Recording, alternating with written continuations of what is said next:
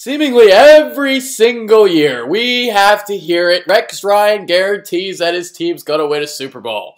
Although he tempered those notions his last few seasons with the New York Jets. And as the new head coach of the Buffalo Bills, oh yes, Ryan is back at it again, guaranteeing that a Super Bowl is going to happen.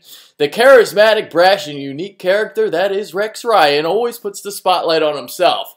But as big as his ego definitely is, the way I've always seen it, it's to take all the attention off his players. While a Super Bowl this year is obviously a long shot, it's not going to happen. Asking for a playoff appearance for the first time in 15 years, the longest drought in the NFL, it definitely isn't. It's definitely possible. After putting up a 9-7 mark last year, Buffalo's best since 2004, Doug Marrone didn't return. He claims that he didn't quit, that he opted out, but the way I look at it, he definitely overrated his value. He interviewed with the Jets, Atlanta Falcons, and Chicago Bears for head coaching openings. I mean, he definitely wanted to have a sexier head coaching gig. He's now with the Jacksonville Jaguars as the offensive line coach. I mean, obviously that head coaching gig is going to have to wait.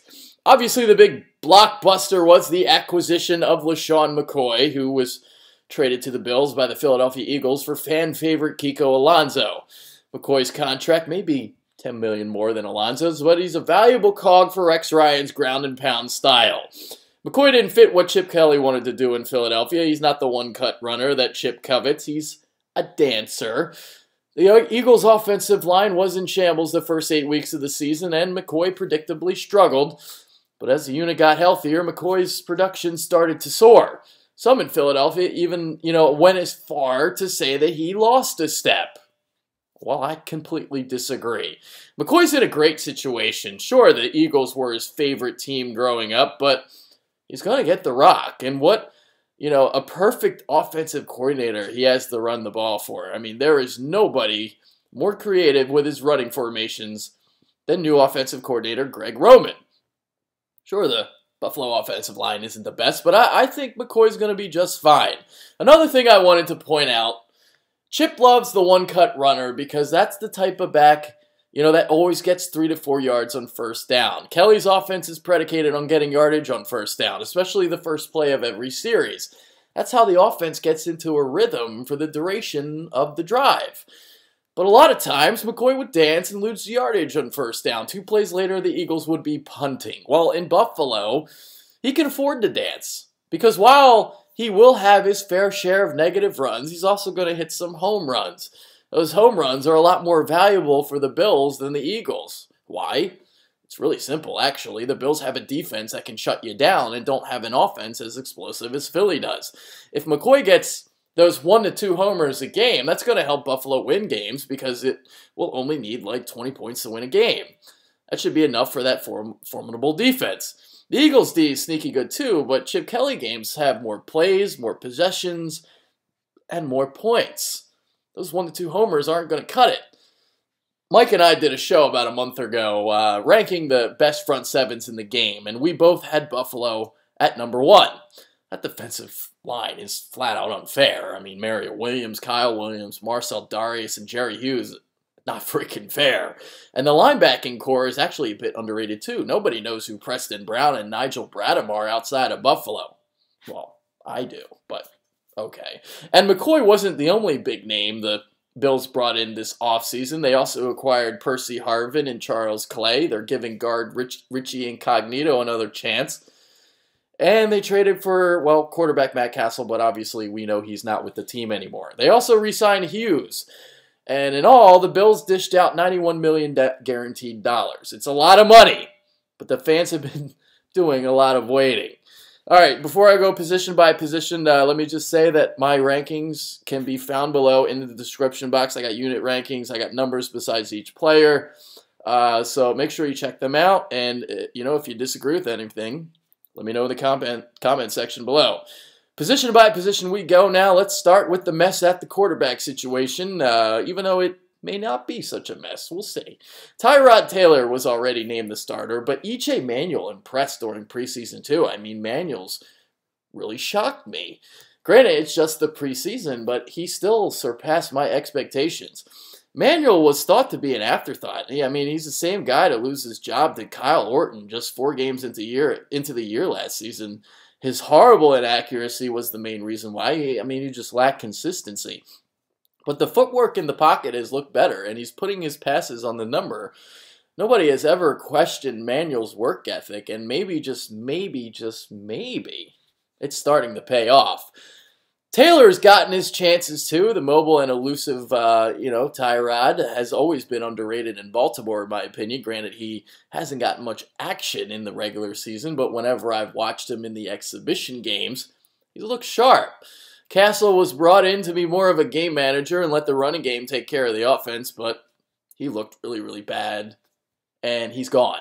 McCoy is the best in the league at making people miss on the second level, but like I explained earlier, his linemen last year had a hard time getting him on that second level. His vision is extraordinary. The way he can find cracks in the defense while on the move is really, really fun to watch.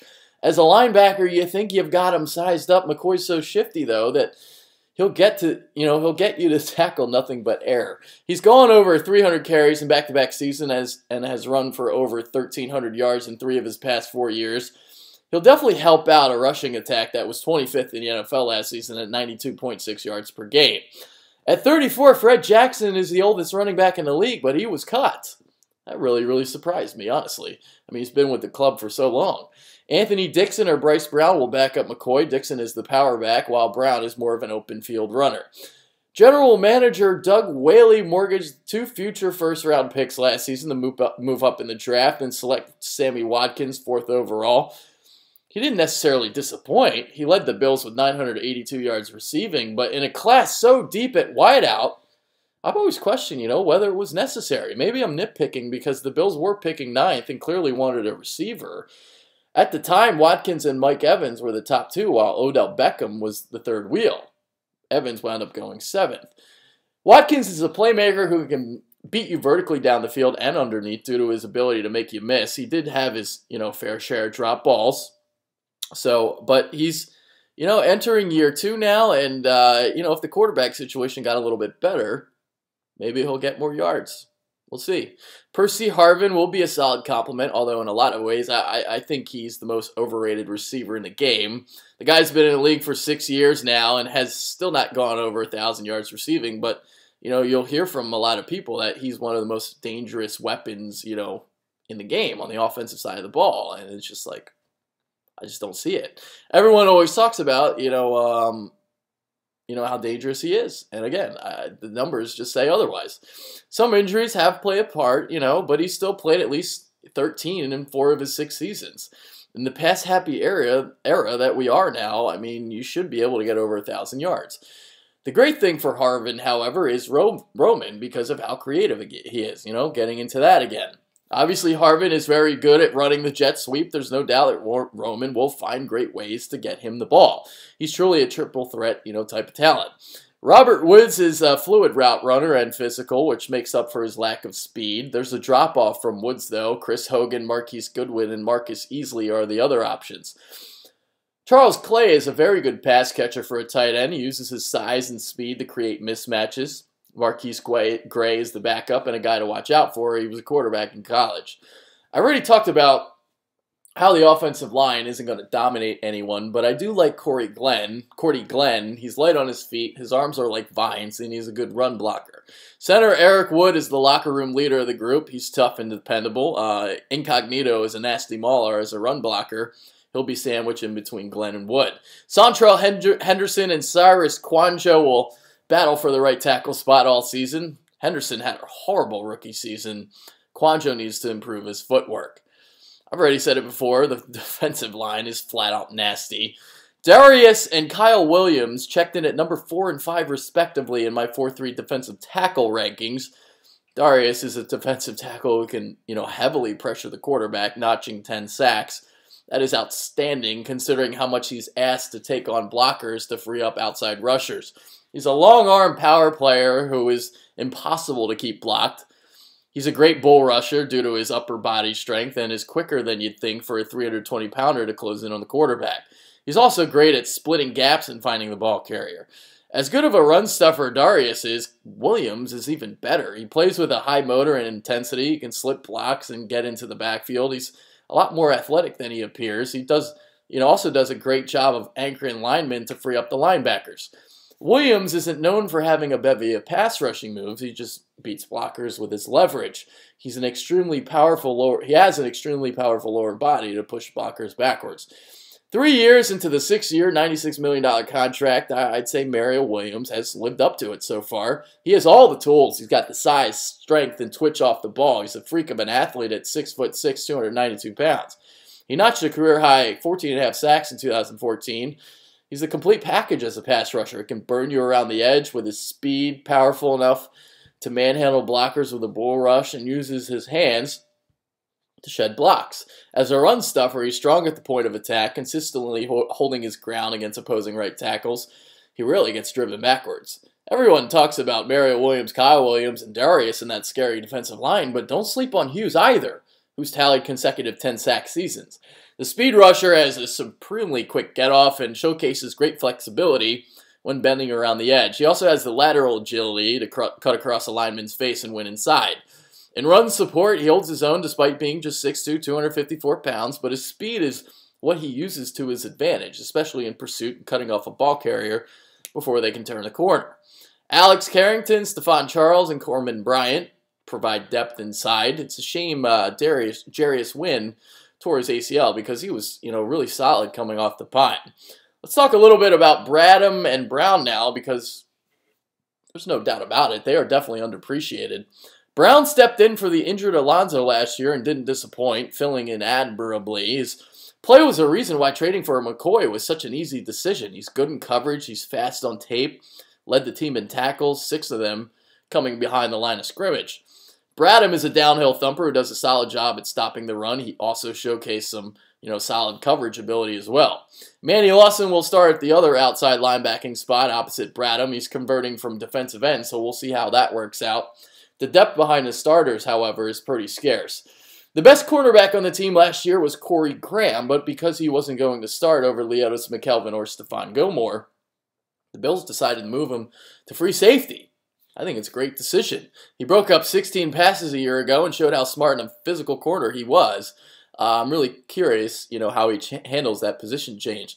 He should be able to take some tips from Aaron Williams, who's the other starter at safety and a former corner as well.